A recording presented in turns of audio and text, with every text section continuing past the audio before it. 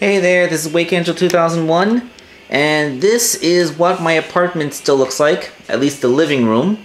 The whole house looked like this pretty recently, and until just yesterday, my room looked almost like this too. We still haven't fixed the living room because the painter accidentally messed up some parts on our back wall.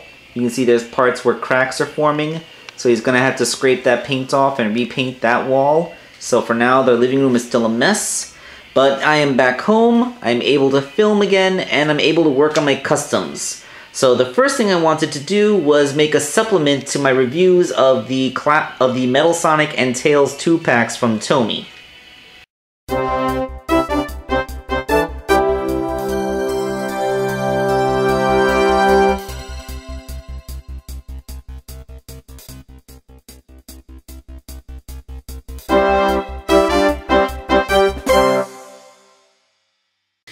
Okay, so here's my Tails figures. There's the Jazwares Tails figure, Tomy's Sonic Boom Tails figure, and the new modern Tails figure they made for the 2-pack.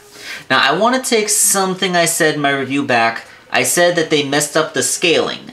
But in all truth, the scale isn't actually too far off. I mean, this is the proper height that modern Tails would be, assuming Sonic is this tall. Gotta remember, Jazwares are the ones who made their Tails figure too tall. So yeah, Tomy is okay with the scaling. But as you can see, the proportions are where they really messed up. Because although you see here, although the Boom Tails is a smaller figure than Jazwares' Tails, you can see where his proportions are still alright. His torso's long enough and his legs are that length. So you can see why it looks so weird and distorted the way that Tails is made in the in this scale. Let's get the Jazwares figure out of the way for context so you can put the two of them next to each other. And you can see how Tails' hips, because of the way the torso is sculpted, his hips come all the way up to his armpits, and it just looks weird and unnatural. So like, if they had just made Tails' torso the same size as this figure's torso, and maybe shortened the legs a little bit, then it would have been fine. It would have been a perfect figure. But, you know, aside from the weird way they pre-pose the arms. But, yeah, you can see the complete and utter failure in proportion that is Tomy's modern Tails figure. Okay, and here are the classic Metal Sonics, with Jazwares is on the left and Tomy's on the right. So when Jazwares made their Metal Sonic, they sculpted it to assume a more or less neutral stance. And he has articulation in his neck, wrists, ankles, and he has universal joints in his shoulders and hips.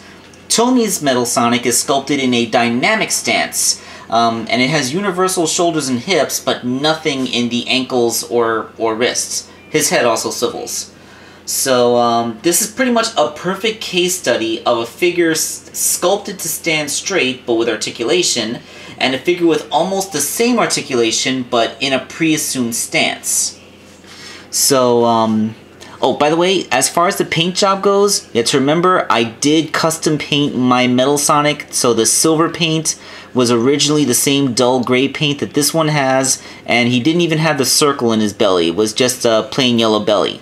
However, Jazwares did paint the jet booster on the back. I may have added a silver tinge in the middle, but this was pre-painted. The Tomy one didn't even bother to paint the rear engine, so that's one gimme for the Jazwares.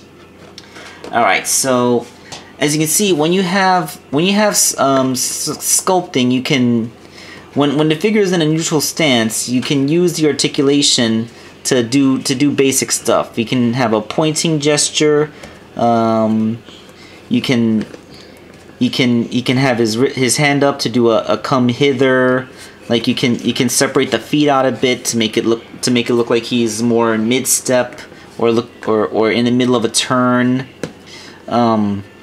Because he lacks knee joints, it's hard to actually get a mid step or running pose, but it is just about manageable a little bit, so it actually looks a little bit more convincing if you put one foot back.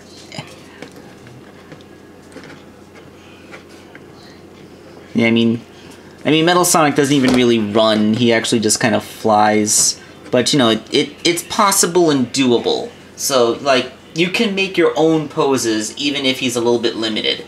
I mean, more articulation is always better, especially if he had elbow and knee joints, but there you go. The problem with this guy is since he's pre-sculpted,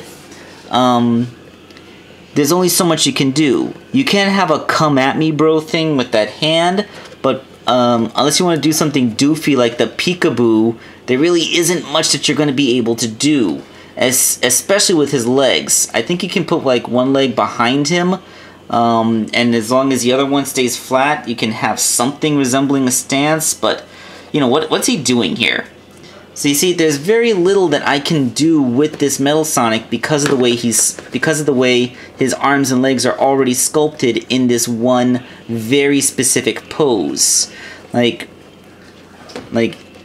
it's a very nice stance initially, and a statue of this would be pretty nice, but there isn't much else I can do with it, so it's not much of an action figure.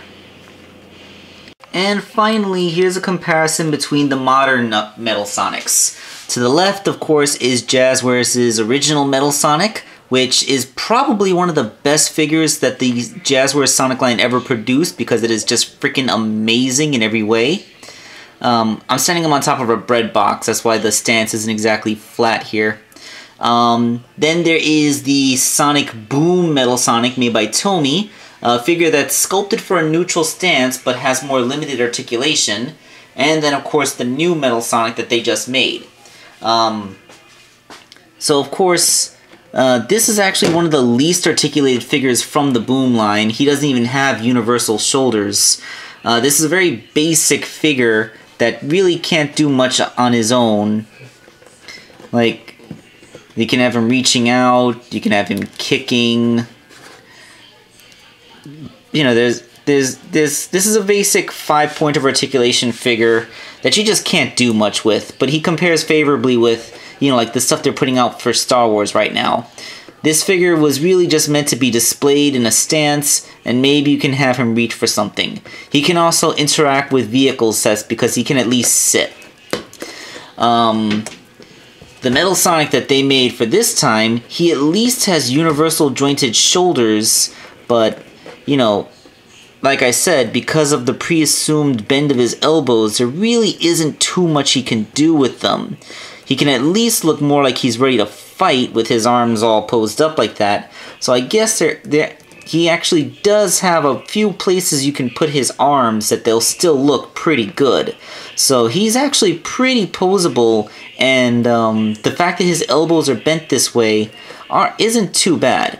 I mean, if you look at his elbow bends, they're not actually quite as severe as the elbow bends that the Classic has, which are bent like almost a full 90 degrees, and he has his wrist rotated so that it's facing upwards. Here, not only are the elbows not bent quite as far, but his wrist is actually lined up like, you know, like instead of being up towards your own face, it's more sideways. So that alone actually gives you a bit more freedom with what you can do with his arms.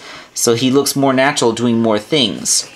Of course, the big problem is the way his legs are sculpted, because like I said, you literally have only 2 ways that you can put his legs without him falling over.